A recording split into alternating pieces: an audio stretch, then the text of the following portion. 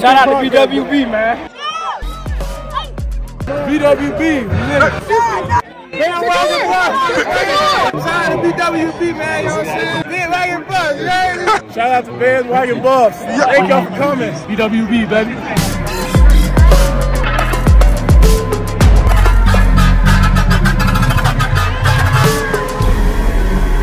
Shout out to TOP Sports Club, baby. Buff Nation, BWB, my bandwagon buffs. It's your man's Harry Billion. What's up, guys? Happy Sunday to everyone. Hope everyone is doing well. Hope your day and your weekend has been going wonderfully. I am back here with another video because one of our top hopefos, at least someone that we all thought was going to stick around just because he had to transfer in, I didn't know that he was going to transfer out again. Seydou Traore, aka Zico Suave on YouTube, has entered the transfer portal. He was one of the hopefos, somebody we all were rooting for. He's from the United Kingdom. He came through that NFL program through London and the UK, and we were all rooting for this kid. We all thought that he was going to make it. He had his channel on YouTube and he was promoting his brand and he was growing his brand and he was locked in there. And I was for sure that he was actually going to make it, but I don't know what's happening, what went on, but I can't say I didn't see this coming. It is a little eerie on how I found this out, because if you guys just watched the Shiloh video, the Shiloh graduation video that I just posted, this is a little eerie because in that video, I posted the footage of Seydou on the sidelines and I watched it. I promise you, I watched that footage all the way to the end and I'm like, he's on the sideline. It looks unmotivating for me. It looked a little weird. It looked a little eerie and a thought dropped into my spirit or into my head and I'm like, I wonder. He being on the sideline, it didn't sit well with me. There was just not enough going on at the practices and his name wasn't ringing in the practices or at that spring game, and the way that he was just standing on the sideline just didn't feel correct to me. And you guys can chime in the comments and let me know what you feel, because I just felt like someone's sitting right with me. And I hope I didn't will him out of this team.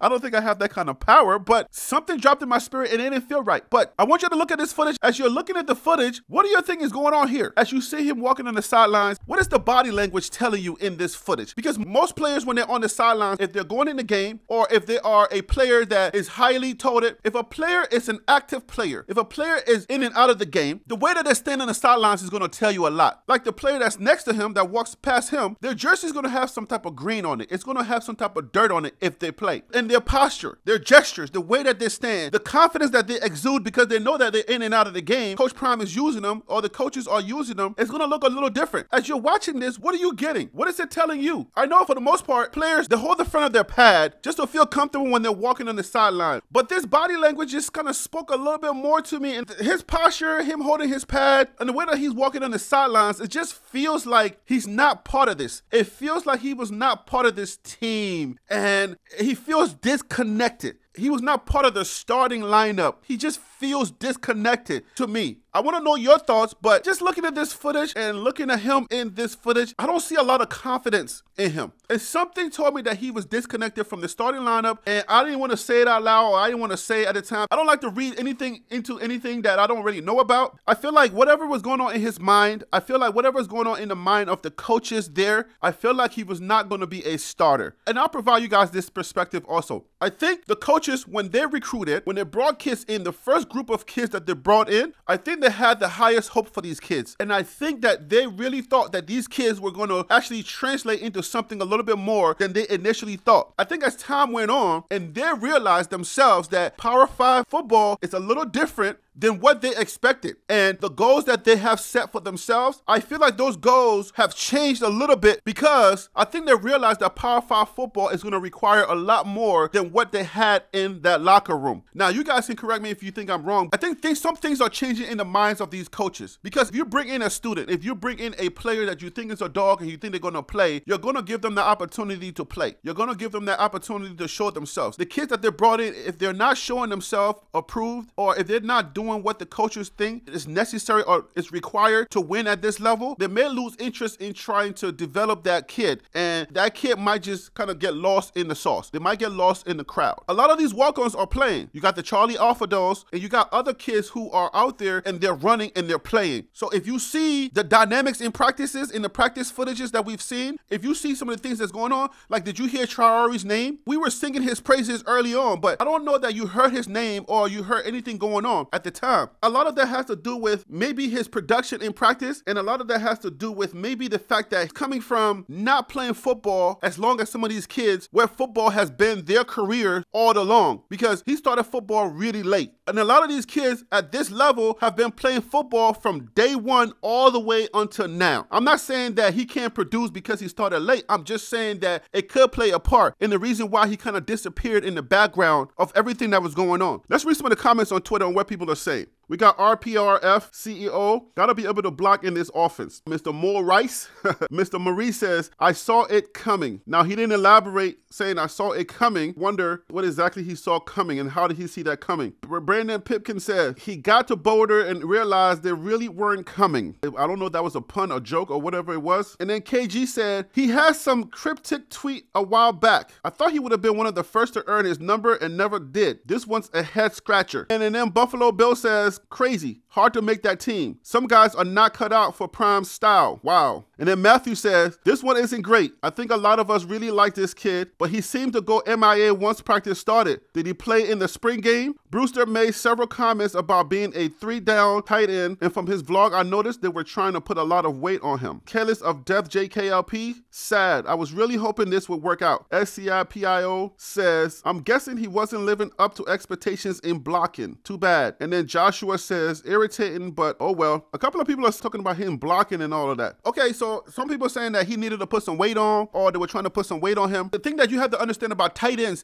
are really blockers. Maybe he was trying to change his position, I don't know. If they were trying to put some weight on him, they realized that Coach Prime is trying to win a championship. Coach Prime wants to play the Georgias. He wants to play the top teams. So if you're trying to win a championship or you're trying to stock up your team, you got aspirations of when you get there, not trying to be like a TCU. If you're not trying to be outmatched or outsized by another team or by another SEC conference team, then you're going to try to make sure that you're watching tapes, you're keeping track of all of the other teams that you might have to face in a championship situation. You're going to try to bulk up. If you look at Shador has size now. Travis Hunter is beefing up now. A lot of these kids have put on a lot of muscle, and this has to do with the conference that they're in. Power 5 is not a joke. The players are beefier and they're bigger and they're going to be big and fast, so you can't just have a bunch of Speedy Gonzalez's. You're going to have the weight. Somebody mentioned in the comments in the Shiloh video, they said Shiloh better learn how to wrap up because him just hitting people and they're falling down is not going to be enough. That's right, because these kids are much bigger. You hit them and they're not just going to go down all the time. The skill position players, the way that they're hitting you on the run. Depending on how they hit you on the run, they're going to go down. But they're not always going to go down, so you're going to have to learn how to wrap up. That is definitely true. I do agree to that, but understand that cornerbacks, safeties, they are not the guys that hit to wrap up. That's not their thing. They hit on the thigh. They understand how to hit you. They understand when you're on the run. They understand when to go for that hit. They understand when to take you off your leg, because your legs are in motion. Your legs are alternating high on the ground, off the ground, on the ground, off the ground. So they learn in their position groups. They learn in practice when you're supposed to go for the hit. You cannot go for the hit when their legs are planted. You have to go for the hit when that leg goes up. Once the leg goes up and you hit them on that thigh, or you hit them low, you hit them below the waist, more than likely they're going to go down. So you don't always have to wrap up if you know how to hit them and when to hit them. So that's very important for that position. Now, when you're tackling, when you're in the trenches, when your position group is closer to the trenches, you have to definitely know how to wrap up. They teach them a little differently when it comes to that. But if Seydou didn't have the weight, if he didn't have the bulk that they needed to be a tight end to play those championship caliber teams, then him putting on weight was necessary, because then he's not going to be a small guy, because you got to block some really big dudes. You're tight end. Your primary job is to block. Yes, you're in the wide receiver group. You are in the wide receiver ecosystem, but your primary job is not to be catching the ball. If you're a Gronk or you're one of those big guys, your job is to get to those big guys and make sure you're blocking those big guys. I don't know if that's the truth, but him putting on weight makes a lot of sense. I don't know that he had a tight end stature.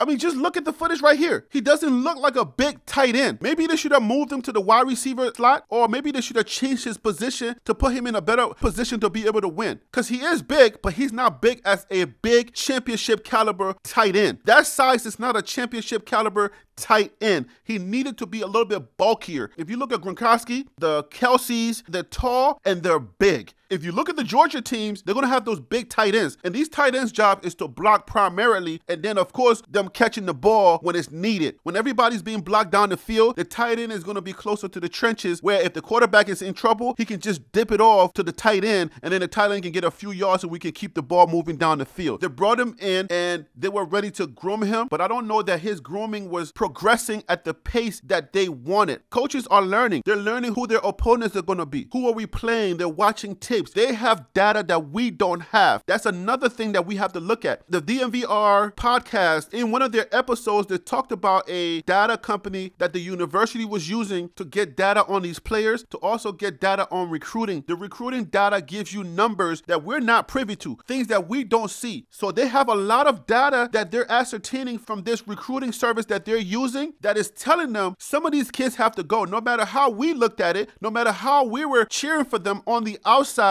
some of the kids that we're looking at that we thought were going to be good enough for this scheme or for this process that coach has in place to win now, that's not good enough for them. And that's why you're seeing some of these higher prospects that we were cheering for, you see them leaving. And it's necessary because if you look at some of the prospects that we're getting now, if you look at some of the beefy kids that we're seeing committing or coming over, I'm like, well, yes, this is the size that I've been looking for. Because when I look at the Georgias and I look at the SEC teams, these are the sizes of these kids that I'm like, yes, this is what I was expecting to see. I wasn't seeing that. And yeah, I mean, there was a couple of them, but I wasn't seeing that for sure. But now we're seeing the prospects. We're seeing some of the commits that are coming in. We haven't secured them all the way, but some of the ones that I'm going to put on the screen right now, when you're seeing these kids, you're like, aha, there we go. Now they're cooking with gas. So that's what I was looking for. This is what we're trying to see. This is exactly what we need to see, because if you're going to win now, then you need to have the team, the product that's going on the field, that team needs to be able to win now, because we're not going to go into a championship situation and we're going to be outmatched, outsized, and they're going to beat us really bad. We don't want that. And I believe coach and his team, they are aware of who is coming on that field, and they're trying to answer those questions in all of the prospects